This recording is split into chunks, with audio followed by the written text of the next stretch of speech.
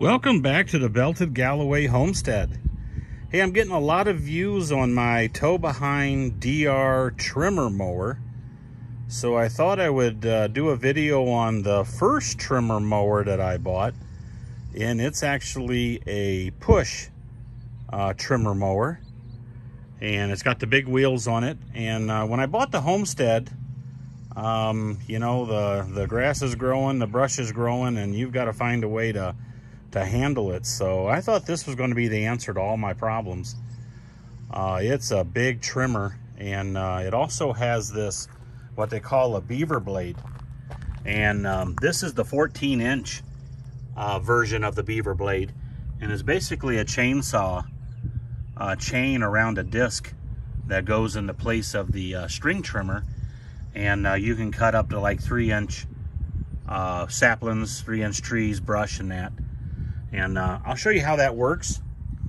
I see now they only have like a 12-inch version you can buy new. So I don't know if you've got something like this interest you. This is a commercial unit, and if you can get your hands on one, it's got a lot of power. Again, it's got a lot of options on it. That's nice. It's got a sight glass for the fuel to let you know how high the fuel is. It's got an easy access shutoff to the fuel. You can turn the fuel on and off. It's got a oil filter for cleaning, keeping the oil clean in the engine. That's, you know, that's incredible on a small, you know, small engine like this. It's a 6.75 horsepower. Let's see, I'm not focusing right. Commercial trimmer mower. It's electric start. There's the key switch and the battery. And over here's the starter right there. So it's electric start. And what else? A lot of power, got 4 strings on it. It also has this deal in it that you can kick the tire, kick the axle over. So you pull this lever here and you shift the axle forward. So as you can see, the wheels are aligned straight with the trimmer. But you can take that axle and you can kick that trimmer head over by shuttling this side of the axle, and you can walk down, say, a fence row or a building, and that'll be over. So let me get that kicked over and I'll show you how this ends up coming over this way. All right, so I've got that axle. It's kicked. So the mower is still sitting where it was at, but the axle now is different. So when you're running this, you're going to be running it like straight ahead, and that mower head is over here now, and the strings are beyond the wheel.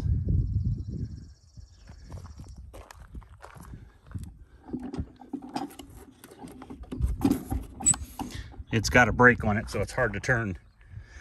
You can see that string now is beyond the wheel, so you're able to trim right up against a building and that. So I end up putting a PVC pipe here to hold the replacement strings when you're out trimming. You don't want to have to run back to get those. Pretty nice unit. It's got some drawbacks, which I'll get into, but a lot of power, and it might be the answer for you if you don't mind pushing a trimmer mower as opposed to carrying around a weed whacker or a heavy duty string trimmer. You can even put a saw blade on some of those string trimmers on there. So like I said, real nice unit. Not sure if they make it anymore. I think they make a version of it, and but I still see them for sale out there, so you can get your hands on it and on there. But a lot of nice options on this one, with it being a commercial grade, to keep it running, keep the oil clean, and just a robust unit.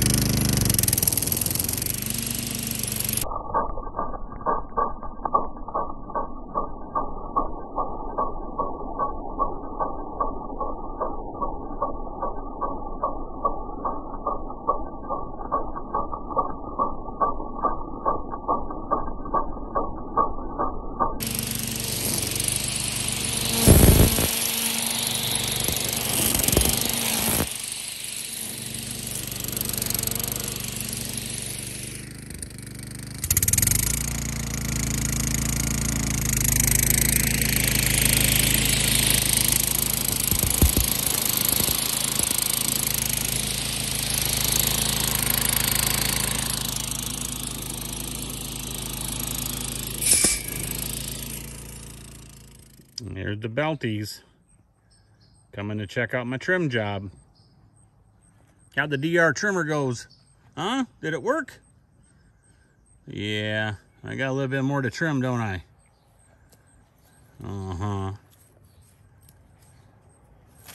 Boy, the flight control is working really good. They are doing really good this summer.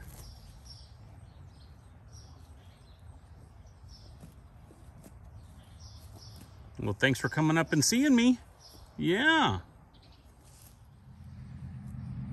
So as you can see, the 6.75 horsepower engine has a lot of power for the string trimmer. In fact, it is a beast of an engine on there. The unit is a little heavy. Like I said, this one's not self-propelled. It is push. So you're pushing, you're pulling, you're pushing, you're pulling. After you've done that a while, you know, it's a heavy unit even with the big wheels. So as long as you don't mind the pushing and the pulling, I even think a self-propelled would just be propelled going forward. I've never ran one, so I don't know how that would be, because a lot of times when you're trimming, you know, you're pushing under a tree, you're pulling back, you know, there's a lot of pulling and pushing. As opposed to just walking down a fence line or walking down a building. So, but even though it's got big wheels on it, it does get heavy after a while. And you know you've pushed this thing and pulled it quite a bit when you're out there trimming. But it doesn't lack the power. It's just a little heavy to be pushed around, especially if you don't have smooth, flat ground.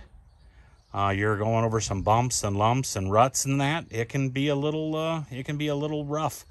You can adjust that bar down, you know, so you can push on it more. Then you find, you know, you're having to push on that, but you're also having to kind of keep the ball off the ground. Otherwise, it's gonna spin there on the ground, which it's made to do that. The ball on the bottom of where the string trimmer is, but yeah, you can see it's got plenty of power. So let's get that Beaver Blade mounted on there, and I'll show you how that works. That was another really good reason why I bought this, is to keep up with the brush here on the homestead. So let me get that mounted, and I'll be back. So let me show you the string setup here while I've got it off. You can see it's got multiple layers here, and that's to control the height. So technically this can ride on the ground, and then whatever height you want to trim your weeds at, you can put the strings in these different levels to trim up higher, trim up lower. I liked it about that height there. So, and this string is different from the toe behind. Toe behind, you put in 4 strings, and they kind of had like a locking jaws to lock it in there. This one's a longer string, and you feed it through, and then you loop it over these tabs. So you technically only have 2 strings in this head unit, but you end up having the 4 longer ends coming out. So you have to cut your string a different length between the 2 if you get a roll of it. So just thought I'd show you how you control the different height there on the string trimmer. But let's see what this Beaver Blade can do.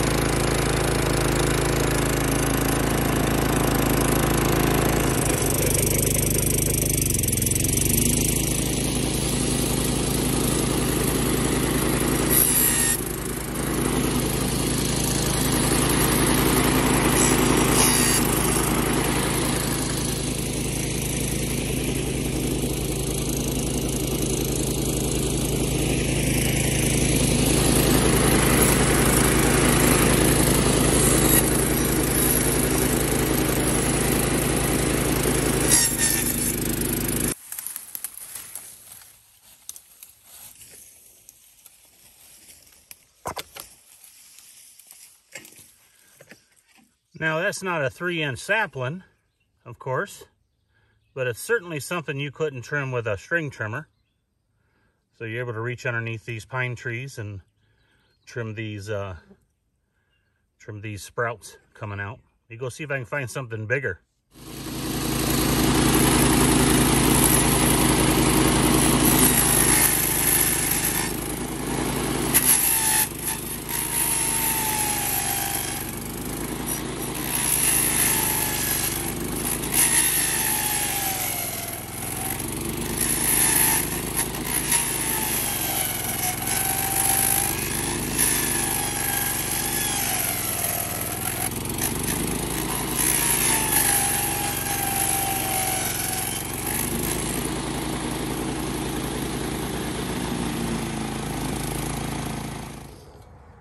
Well, this Beaver Blade is actually pretty dull.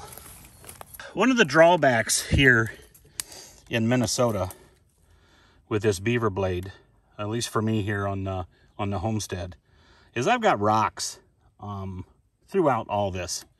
So you reach in there, you know, you're not sure if there's a rock in there or what might be in that brush, you know, and you're going in there with the Beaver Blade to trim these small saplings, and you hit rocks.